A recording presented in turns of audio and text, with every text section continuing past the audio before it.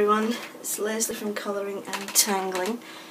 Every so often I just get this urge to colour illustrations in my own books, and I haven't done any colouring for ages and ages and ages. And this one hasn't been coloured. This one's from Wild by Nature, my new colouring book that's just out. And nobody has actually coloured this one. This one's called Zebra Faerie.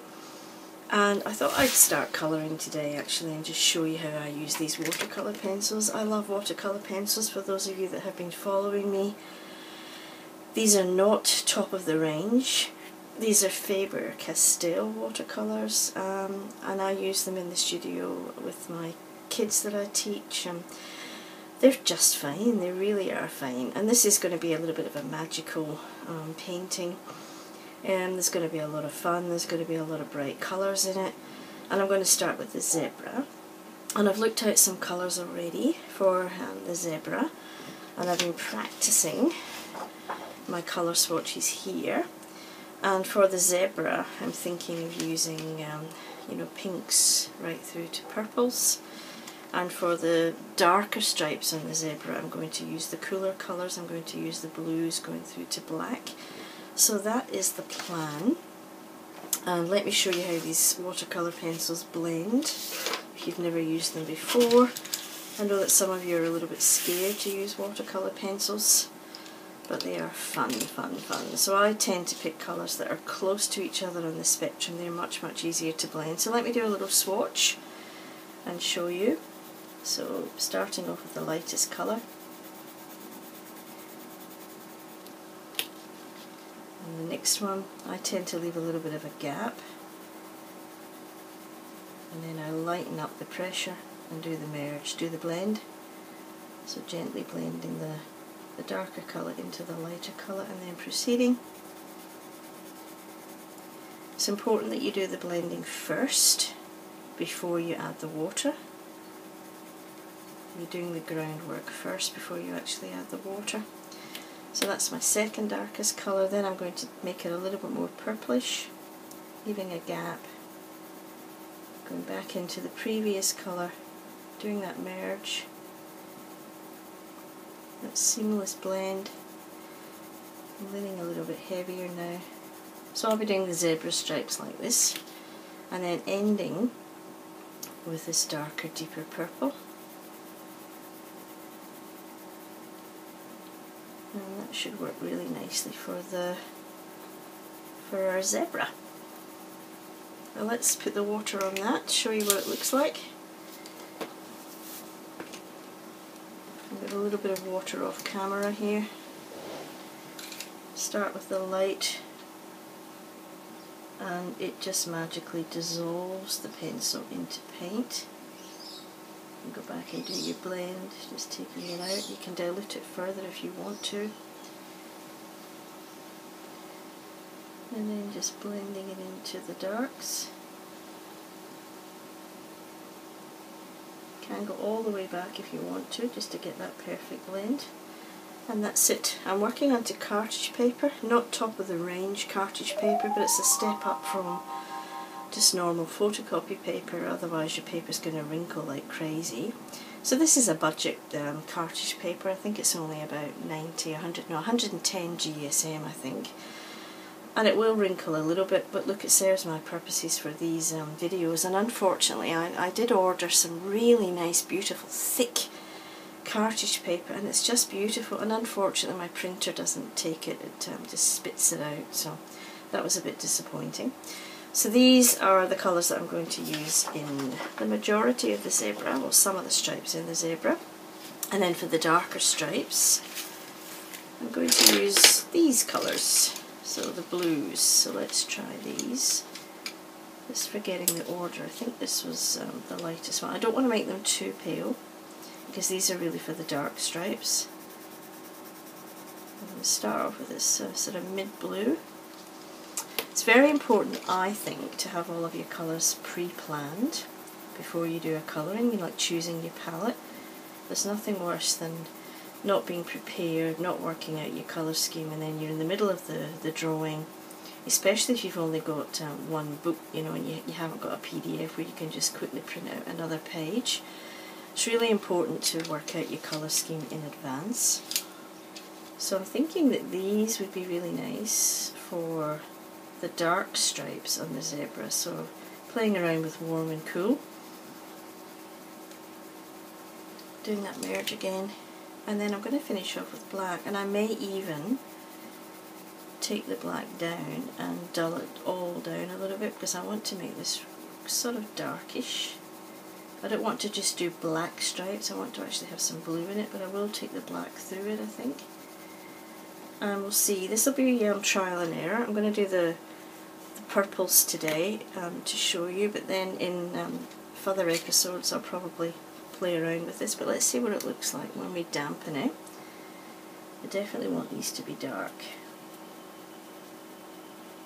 I think that should be perfect actually. Yep. Now I'm just cleaning out my brush off camera, and I want to take that black back through and ease that off. So I think that's going to be a really nice dark stripe, but seeing the hints of blues and greens through there. So that's me worked out my colours, and now I'll proceed to actually showing you how I do it on the zebra. Okay, so I'm just checking you can see this properly on camera. It's a little bit of a dull room this, it's where I work, but it's a dark house actually, and I don't have any really nice sunny spots, so light is always a bit of a problem for me when I do these videos. So hopefully it's not going to be too dark for you. Alright, I'm going to start with the zebra and do exactly what I showed you before. I'm going to do in behind. So where's my, I have lost a colour, here we go. So start up here I think, maybe do the ear. So I'm going to start with this pale pink. This one is the grey lines. For those of you that are in my colouring group or follow me in social media or get my newsletter, you'll know that this book Wild by Nature has got lots of options.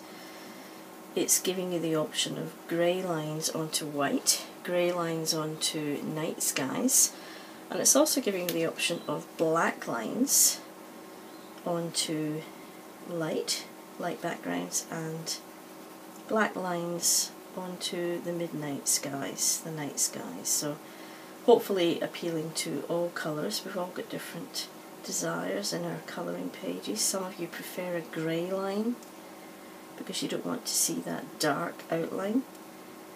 Others maybe prefer to have that clean dark line that you can follow a little bit better. So hopefully this book gives you lots and lots of options. So taking my time.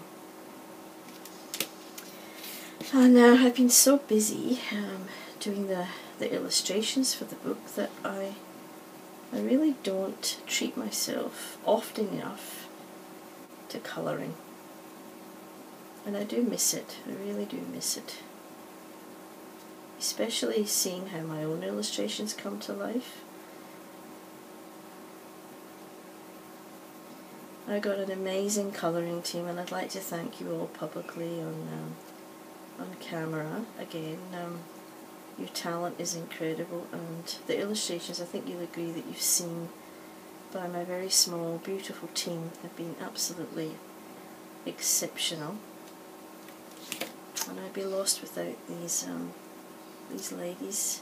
Oh, and we've got one guy now in the team, Gabriel. Be lost without you, just bringing them to life. So I'm finishing this little bit off with the dark purple, and that's how I envisage the zebra to be. The darker stripes are going to be the other colour scheme that I showed you, and just hopefully it'll be nice and relaxing to do this. I'm going to try to remember the order that I did this in.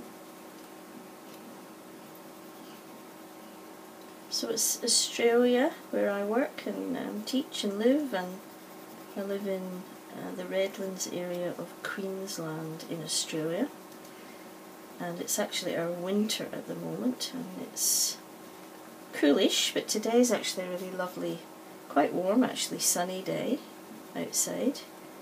It's cool in the evenings and it's cool in the mornings, and I actually personally love that because coming from Scotland, which is a very cold climate most of the year, I like it. I don't mind the cold. And I believe that in Britain at the moment you're sweltering over there with heat waves and sweat lashing off you, and the weather's going crazy. It's just going crazy. So you can see that this is not taking me that long to do actually.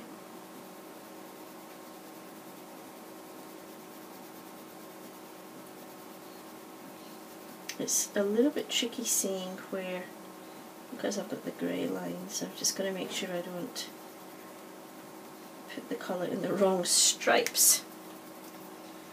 So she looks more like a girl, doesn't she, my zebra? I mean, really, there's no right or wrong way of doing this.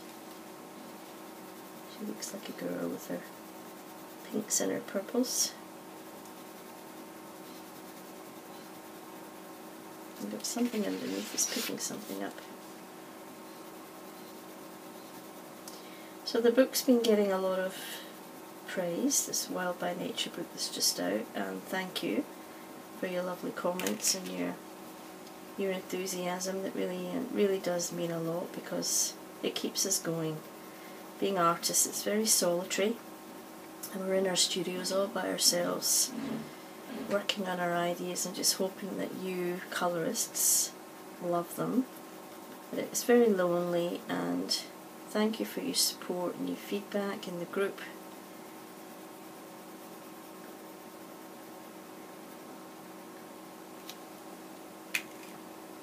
And that's that little bit done. Yes, it's been getting a lot of praise, so I'm very happy about that.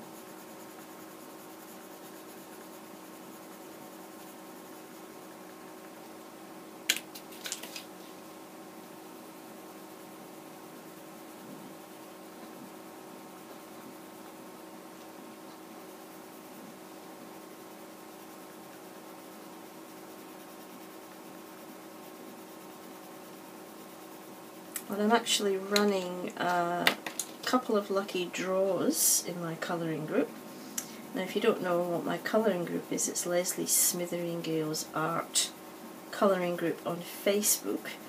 And to launch the new book, I'm doing a couple of lucky draws, and I provided you with a couple of free illustrations from the new book. One of them is the Leopard Queen, and the other one is Penguin Pals. They're no longer free, I'm sorry, but I put them up there several times for you to download, and we've got some lovely colourings coming in of those. So the lucky draw's not happening until later on in August. I can't remember the date, 22nd of August I think, roughly.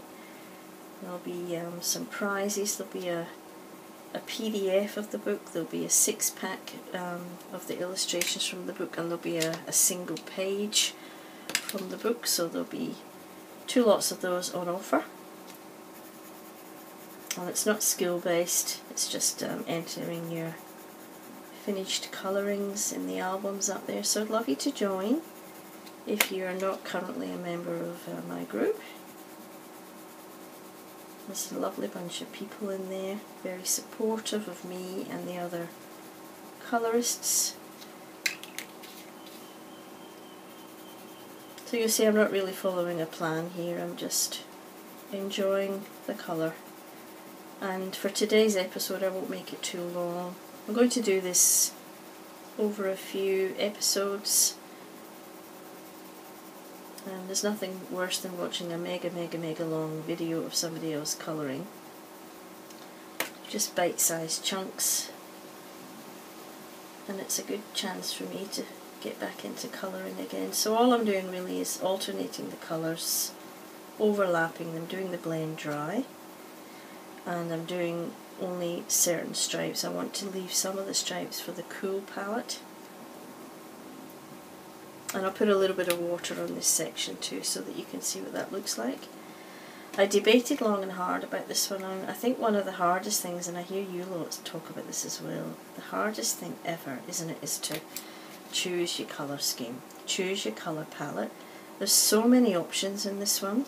I knew I wanted to make it bright and colourful, but I just didn't know what to do, what colours, warm, cool. But when I analysed this, when I really looked at this, I thought, well, I've got the grass, which I thought would, you know, be greenish blues, that kind of thing. So I didn't want to make the zebra green and blue, so that narrowed that down a little bit for me.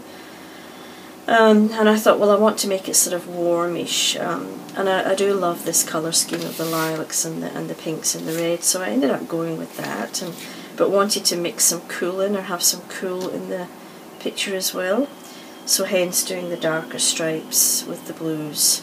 And when it comes to our zebra Faerie, I really don't know, I haven't worked that out yet, how I'm going to colour her, but that will come. Sometimes you don't really know until you actually start. It's very, very difficult to have the whole thing worked out in advance. So I think just don't overanalyze it really, and just pick a colour scheme, go with it, start it. I will be honest here and say that the PDFs are my preference, I think, when it comes to the colouring, because they really do give you a chance to experiment more. Whereas if you buy a book, I think you get uptight because you know that if you make a mistake in the book, you've sort of almost ruined the whole book, unless you scan the pages first. But with PDFs, you've got that luxury of being able to print them out, just print another one out if you make a mistake. You've got that luxury of having the file there to do that, and you can experiment by printing them onto different papers, you know, your favourite papers, experimenting with cartridge paper. Some of you love working onto that, the toned papers, it's Strathmore toned paper. You know, you could even try printing out onto watercolour paper, but all printers are different. My printer rejected the thicker cartridge paper, which was a shame. I might have to outsource the printing to do that. But it does give you that flexibility, and I know that some of you say, well, printing, the cost of inks is really expensive, but you have to weigh all these things up, really, haven't you? I mean, if you pay a lot of money for the actual book, it may be cheaper, you know, for you to actually just print them. Some of you like a finished book though, don't you? You like a bound book where you can have all your colourings in. But you could get them spirally bound after you colour the PDF, you know, the pages. You could actually have the book bound afterwards. Well, again, it's up to you. There's lots of options out there.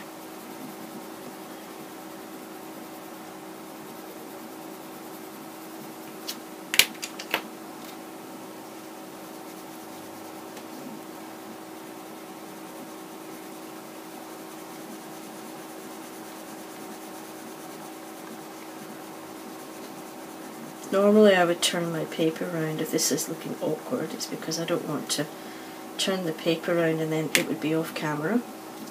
I'll try it a little bit, so it's just a little bit tricky trying to colour in this direction. Let's see, there we go.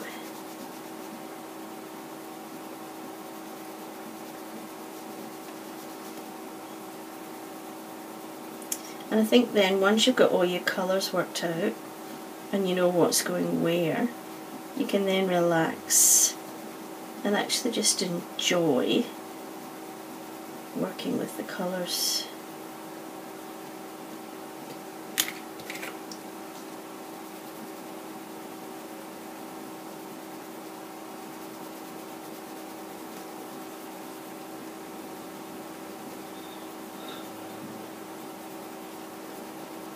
I'm very scared to do a live. That's the one thing I haven't done yet as an artist who produces colouring books. I'm a little bit scared to do a live video.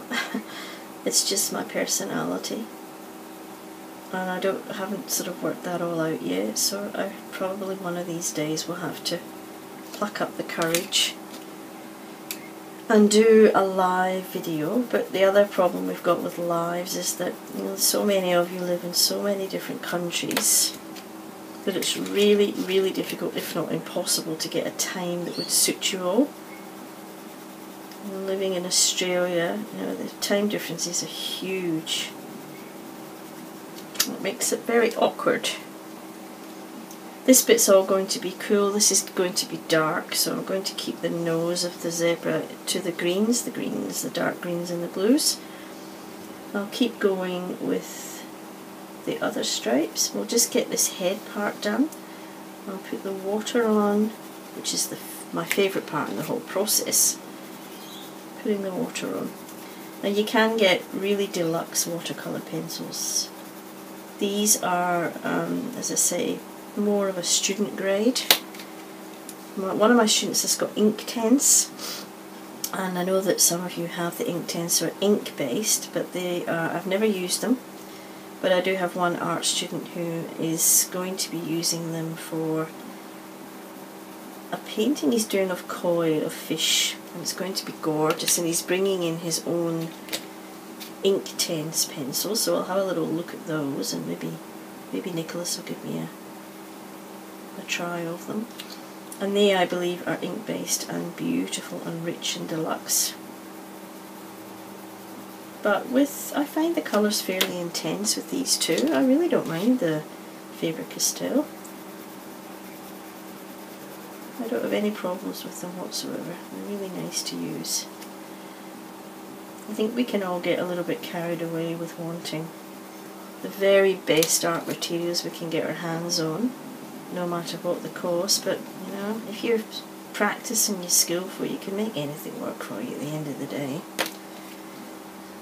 When it gets a little bit tight up here, the stripes are very close to each other, so I'm going to have to be careful here. This is a little bit fiddly.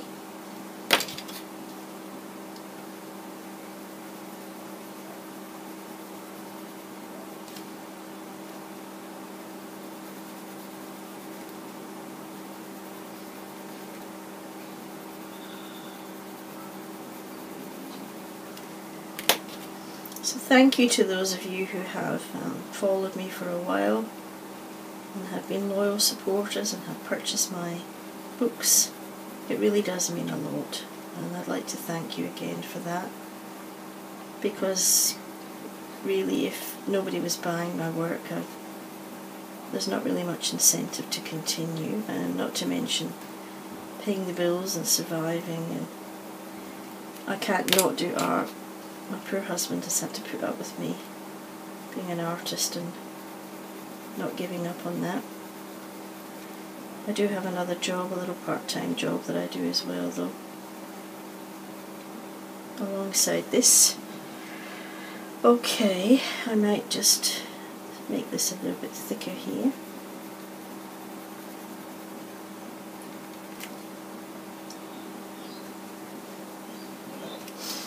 And that's that little section done, so we'll finish off this little bit here, this little bit in here.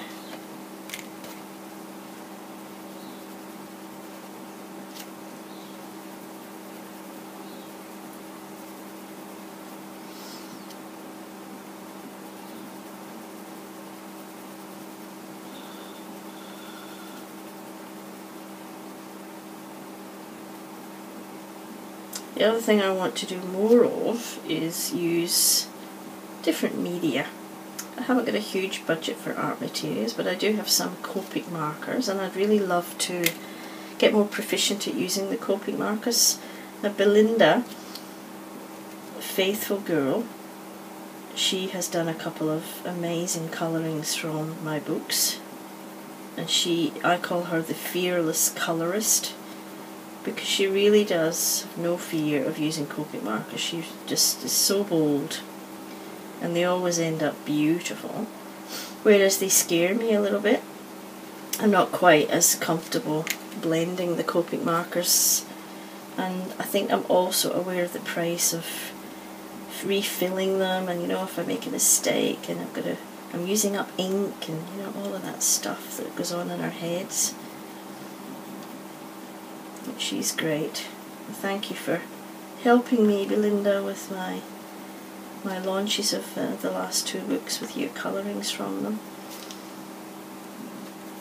and also Sean over at Colour with Canvas.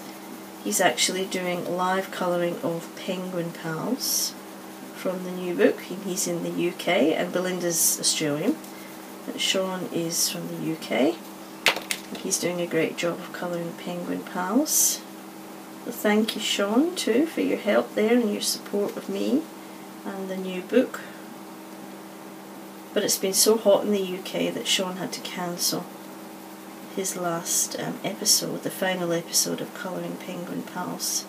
It was just so hot and sticky, and you can't colour when your pencils are sticking to you. Your hand even sticks to the paper, doesn't it? Well, we know about hot climate in Australia, that's for sure. Enjoying the winter while it lasts.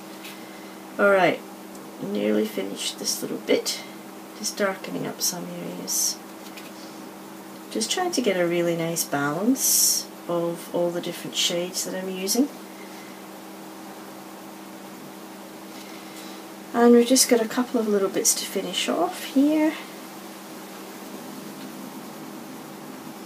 It's going to be a very bright and cheery zebra.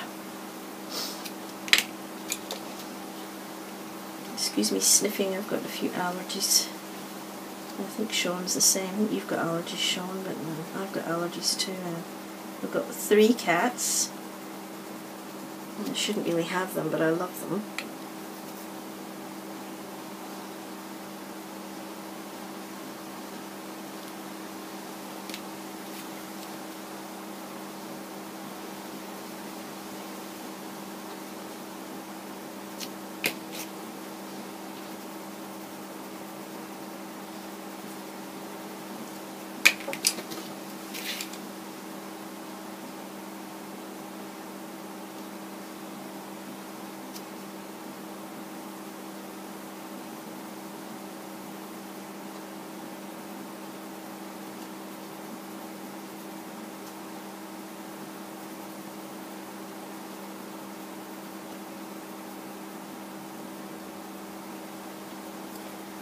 So a lot of you have said to me, look, I really struggle with blending, and it's kind of hard to explain, but I think blending to me is really about the merging of one colour into another colour seamlessly. So you do not want to see where one colour starts and another one stops, or the other way around. You don't want to see where one colour stops and a new one starts.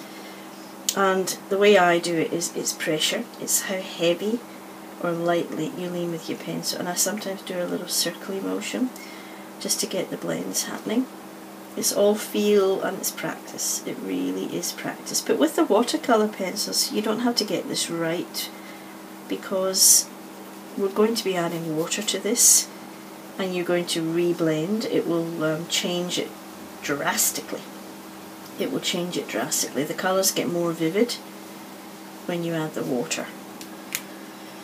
Now this little bit up here above the eye, I might leave that for now. There's a lot of, oh, that could be a colour. We'll do this little bit. It gets a little bit tricky with the stripes actually.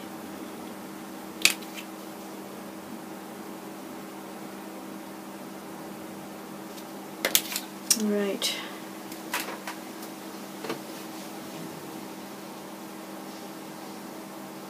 Let's stop there and we'll do the water.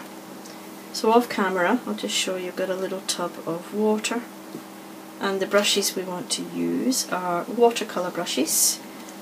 So the round tip ones, the really nice ones, buy what you can afford obviously. And we want to choose the right size of brush for the job, so I've got a range here of watercolour brushes. Sable is the best that you can buy, but look, there's a lot of artificial sable or mock sable brushes around now, and they're brilliant. I don't know what they're made of, whether they're nylon or, but they're really really nice, so you don't have to spend a lot of money. Okay, let's get the water happening. Not too much water, and we're just going to take it a section at a time. And don't panic. It just dissolves the paint, the pencil, and turns it into paint. And you can go back and forth I'm just going to grab a little paper towel.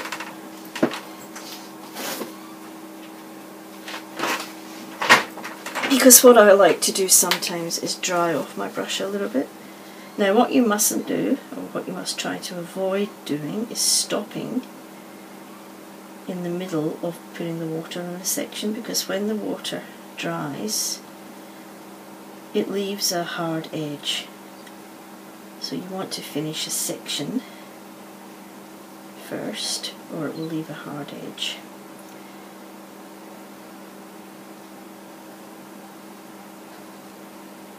And just take your time and do each little section.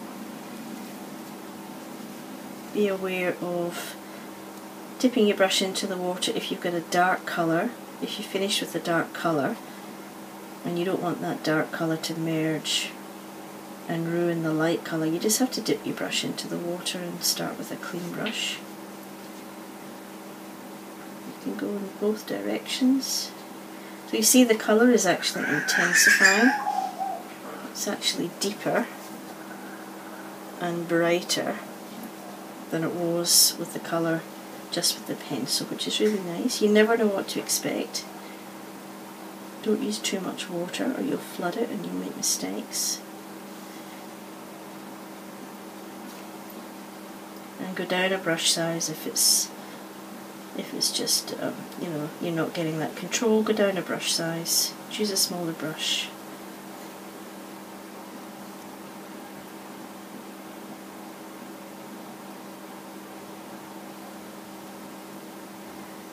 You need a steady hand because the water will sort of flow.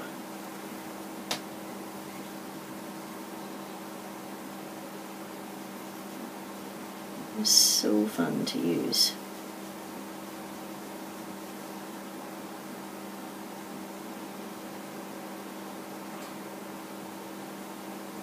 Now I've gone over that little stripe there.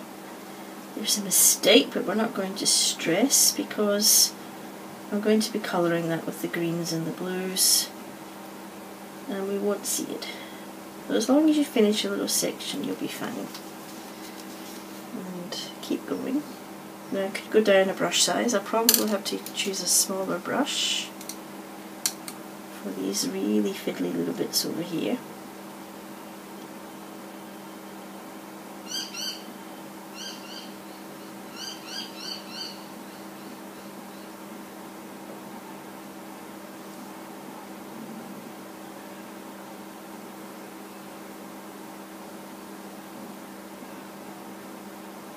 And I think with watercolour it's probably easier to do the lighter areas first in case you do have the bleeds, because if you're putting darker colours on next to it you can camouflage that. You won't see your little mistakes by the time you're finished.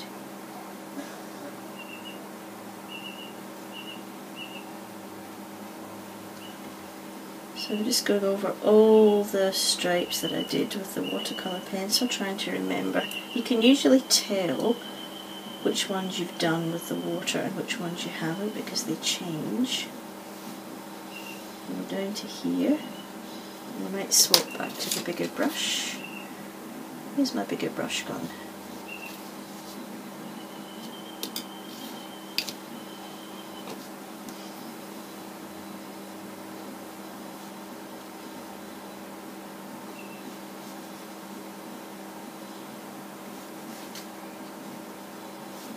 And watercolour is not ever supposed to go on, you know, it's not truly flat. There's all these little nuances and blends and accidental things that you will see happening that I just love. You know, you just never know how it's going to work out. It's not supposed to be perfect. It's watery and beautiful, and you see all these lovely textures and with the way the colours all merge together. It's gorgeous. But it's not like Copic markers, which are really smooth. These are more of a textural, semi-translucent sort of effect you're getting, really. Now here I don't want to flood that bit there with the purple, so this is an instance where I would really be wanting to clean out the brush. Sometimes you can dip it, you know, I'm putting on a little bit of tissue if you don't want a lot of water on your brush. If you've got too much water on your brush, you can just have a tissue on you the whole time. Really handy.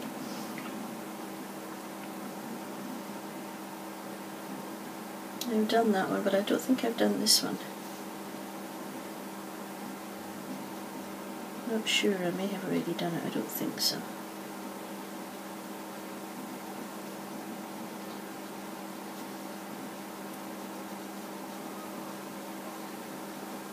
Gorgeous colours.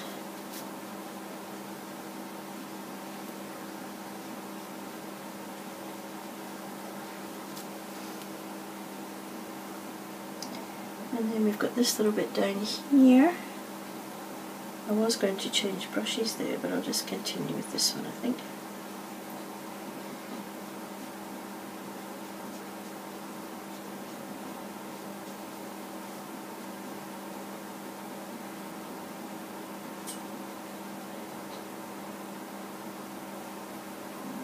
I might just go with that little white bit there. Okay, I'm pretty sure that is every area done now with the colour, and I think she's looking absolutely beautiful. So I'm going to stop there, and that's the first introduction to watercolour pencils for some of you. Hopefully you will enjoy using them and lose your fear and just have fun with them, and I will come back again and continue this colouring. And it's been fun, and I'll see you next time. Bye.